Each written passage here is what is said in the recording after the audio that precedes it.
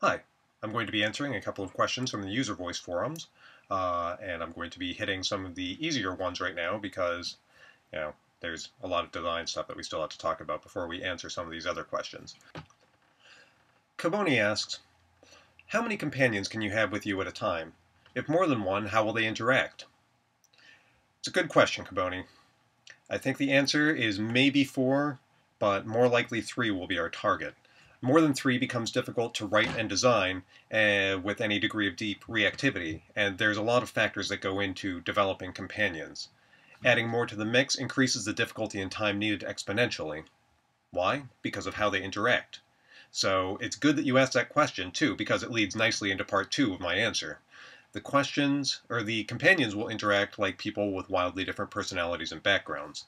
They will probably look to you for their cues on how they react to each other, and I imagine they'll treat each other like you treat them.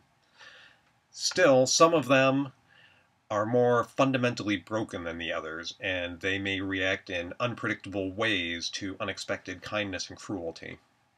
They might become truly loyal friends, both to you and to each other, or they might become bitter enemies and be at each other's throats all the time. Whatever the case, we anticipate that their interactions, both with each other and with you, will be truly memorable. The next question is from Wist, or possibly Weist. I don't know how you want me to pronounce that, but I'm going to go with Wist. It was evil, selfish playthrough. Playing an evil character in RPGs often means turning down a lot of quests or asking for more money to do it. Can you get my necklace back for me? I couldn't possibly defend myself from thieves, and I can't get it back using brute force because I'm not allowed to fight. Sure, but you'll have to give me 10 coin for this, because I'm evil and don't help people unless they pay me. So what's your take on evil playthrough? Would you support it, or is it too much of a hassle to make it credible without the greedy workaround? If so, do you have ideas to share on how you would do it? Well, our take is that we are not measuring good and evil in our game. Our game is about the 5 tides, not an external basis of morality. So yes, you will be able to you will be able to play the game through as what would traditionally be considered an evil playthrough. However, we are going to be marking your actions as lacking in empathy, for instance, or lacking in charity, lacking in compassion. But we are not going to be judging you necessarily as good or evil. You will have these choices in the game.